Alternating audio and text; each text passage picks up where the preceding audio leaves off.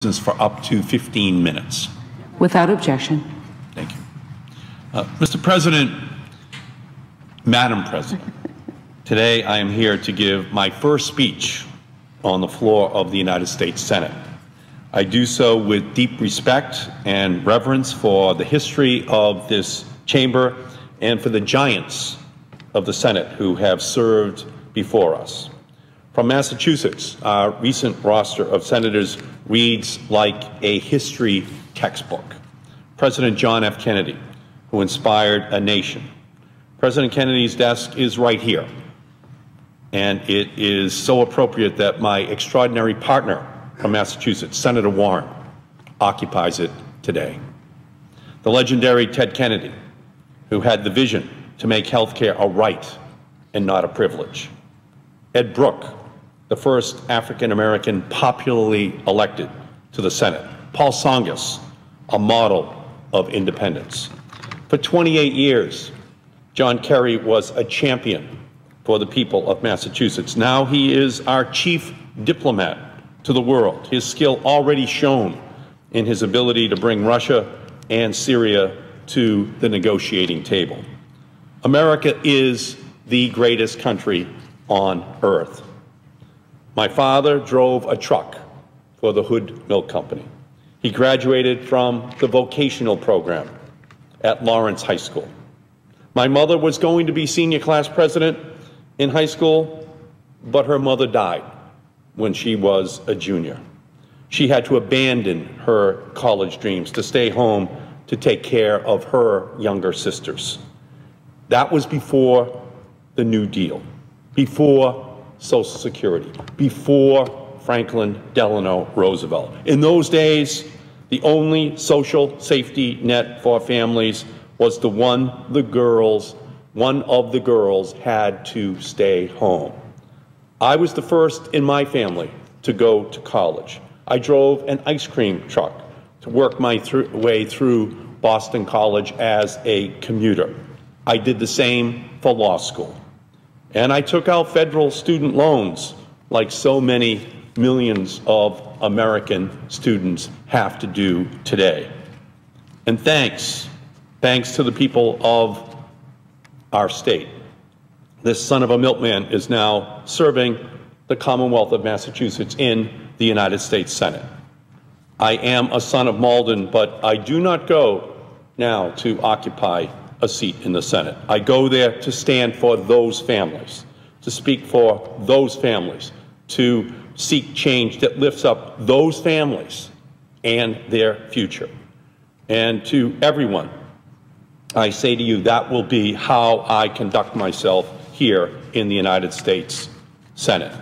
And so I come here today to discuss my perspective, formed by the Commonwealth of Massachusetts, guided by its people, practiced in the House of Representatives for more than 36 years, and open to new knowledge, new ideas, and innovative ways to move our country forward.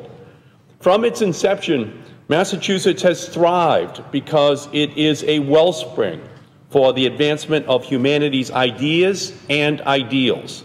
Nearly 400 years ago, the Pilgrims braved an uncertain passage to Plymouth as religious innovators. But the Pilgrims would likely not have survived the New World's harsh environment without learning new ways from the native Wampanoag Indians, the people of the dawn, as their tribal name translates. And so our bearings were set early in the Bay State. In a sense, we in Massachusetts are all people of the dawn, looking over the horizon towards a new frontier, striving to forge a better tomorrow. It is no surprise that when America moved from farms to factories, it began in Massachusetts. Massachusetts has survived and it has thrived because of our tradition of innovation and imagination. We invent the materials that power our economy. We initiate the moral discussions that advance a nation. We are never satisfied with what we have accomplished, instead always pushing for progress, embracing the promise of the rising sun. And we know from experience that when we invest in the future, we create jobs here and now in our country. During the last few decades, the pursuit of the possible that is hardwired into our Massachusetts DNA has helped us weather tough economies and rough international competition better than many other states. We have become a high-tech, clean-tech, biotech hub for America and for the world. At places like MIT and at companies like Bolt, Beranek, and Newman in Boston, the underlying architecture of the Internet was envisioned and set in motion. Earlier in my career, Congress passed 3 telecommunications bills on a bipartisan basis that I helped author that removed barriers for innovation and unlocked opportunity for entrepreneurs, creating jobs in Massachusetts and across the nation by unleashing more than $1 trillion of private sector investment in this emerging technology area. Now the future of telecom is mobile. Massachusetts has several hundred mobile companies. We have the strongest robotics centers in the nation. We have the burgeoning digital games industry centered in our state. We are ready for the next generation of technology jobs because we spent decades building our digital foundation. Massachusetts was once the nation's leading power producer. When Melville wrote Moby Dick by the light of a whale oil lamp, but now we are at the forefront of the most recent energy revolution. Our electricity is getting cleaner. We're using it smarter, and it is getting cheaper. Massachusetts is now the #1 state in the country when it comes to energy efficiency. And just yesterday, Boston was named America's most energy efficient city. Our shores will host the first offshore wind energy farm in the nation. The same winds that brought the Pilgrims to Plymouth Rock will now power a new generation of jobs in Massachusetts. Massachusetts is 7th in the nation in solar installed per person in the whole country, even in a state more known for the perfect storm than for perfect sunny days. In Massachusetts alone, clean energy now employs 80,000 people across 5,000 businesses in our state. If we continue our commitments to clean energy, we will put steel workers and iron workers and welders and electricians to work building a new backbone for a new energy economy here in the United States and across the world. Massachusetts is the hub for biotech on the entire planet. We're #1 in per capita dollars awarded by the National Institutes of Health, supporting 35,000 jobs statewide. Health is our first wealth, but in Massachusetts, it's also one of the best job creators.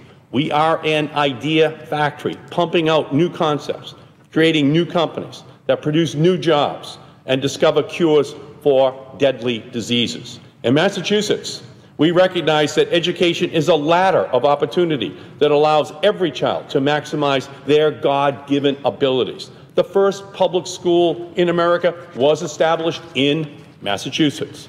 Today, Massachusetts students are #1 in the nation in math, in reading, and tied for #1 with New York in science. For students in Massachusetts and around the country, we should never let the big dreams of attending college be thwarted by the small print of overly burdensome loans. And as children learn in an online environment, we need to make sure that they can grow, develop, and make mistakes that won't derail a promising future. And that's why I will soon introduce my Do Not Track Kids legislation on a bipartisan basis to protect the privacy of children online. The value of our economy grows because it is imbued with our American values. What unites us is the unshakable belief that no matter where you come from, no matter what your circumstances, you can achieve the American dream. We believe everyone should get a fair shot. No one should be left behind. It is time to get back to the values that made Massachusetts and this country great. It is time to make real progress, creating an economy that works for everyone. It is time to protect a woman's right to choose. It is time to deliver to the LGBT community all of the protections and rights under the Constitution. It is time that we put real gun control measures on the books. The horrific mass shootings at the Navy Yard is the latest deadly reminder that we need to do more to stem the tide of gun violence in this country. Newtown, Aurora, these tragedies are not inevitable. They are preventable. This senseless carnage must end, and we need a ban on assault weapons. We need a ban on high-capacity magazines. We need universal background checks combined with comprehensive care for our mentally ill. We need to put an end to the partisan gridlock that prevents even the most basic of gun control measures from becoming law. In the next few weeks, we will see our 7th fight over our debt and deficit in the last couple of years. We need to break down this rampant ideology and that threatens to turn a government that works for the people into a government that simply shuts down. We must also end the mindless across-the-board cuts from sequestration. Cutting programs like Head Start will leave a generation of kids lagging behind. Slashing investments in science means the breakthroughs that create jobs and cure deadly diseases could go undiscovered. Cutting defense spending mindlessly can undermine our security. We need a new transportation bill that puts union workers back out there, working, rebuilding our roads and our bridges. While many economists have labeled the recent downturn a recession, for our working families and low-wage earners, it has become an economic depression. Economic inequality tears at the fabric that makes our country great. It turns e pluribus unum into everyone for themselves. We must raise the minimum wage for the people who are struggling to make it into the middle class. We need to create an end of the era of climate denial. Climate change is irrefutable. It is raising sea levels. It is giving storms more power. The planet is running a fever. There are no emergency rooms for planets. We must put in place the preventative care of unleashing a renewable energy revolution in wind and solar, in biomass and geothermal, in energy efficiency that avoids the worst, most catastrophic impact of climate change on this planet. We are seeing it on an ongoing basis, not just here in our country, but all across the planet. Our moral duty to future generation calls for us to address climate change, but it also is an economic opportunity to create new jobs here in our country. I will soon introduce legislation that will call for America by 2025 to reach a 25% target for clean energy and energy efficiency improvements. This bill will create jobs as it cuts pollution. And I will continue to work to pass climate legislation, as I did in the House of Representatives. I will also introduce legislation to fix our aging natural gas system in Massachusetts and across the country, making it cleaner and more efficient. We can use affordable natural gas and clean energy built and delivered through the work of union hands to power new American manufacturing centers. That is a job creation triple play. Generate new energy, build new infrastructure, and manufacture new American products. And we must not massively export our natural gas abroad, or I fear we will continue to export our young men and women to dangerous places all over the world and lose opportunities to lower electricity rates here and to increase the manufacturing jobs here in the United States. 50 years ago, President Kennedy announced the ambitious goal of sending an American safely to the moon. He told us that we would need a giant rocket made of new metal alloys, some of which had not yet been invented. It would have to be fitted together with a precision better than the finest watch. And it would have to be returned to Earth safely at speeds never before approximated by humanity. and it would all have to be done in fewer than 8 years. President Kennedy urged us to be bold. I say to this chamber, it is time for us to be bold. In this era of innovation, there are jobs that are not yet imagined, in fields that haven't been created, within industries that don't yet exist. We should be bold. America watched with pride as Neil Armstrong stepped on the moon, and an American flag was planted as a symbol of our success. In this Capitol building, there is a flag brought back from the moon.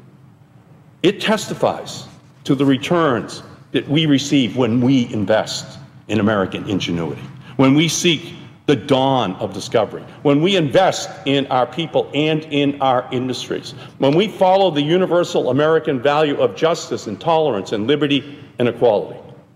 We can use our talents and our tools to help all people everywhere build a more peaceful, prosperous future.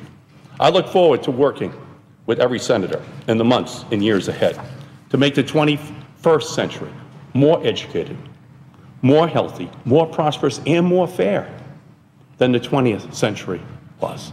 That is our challenge. That is our opportunity. But we must do it together. Thank you. I yield back the floor. The Majority Leader.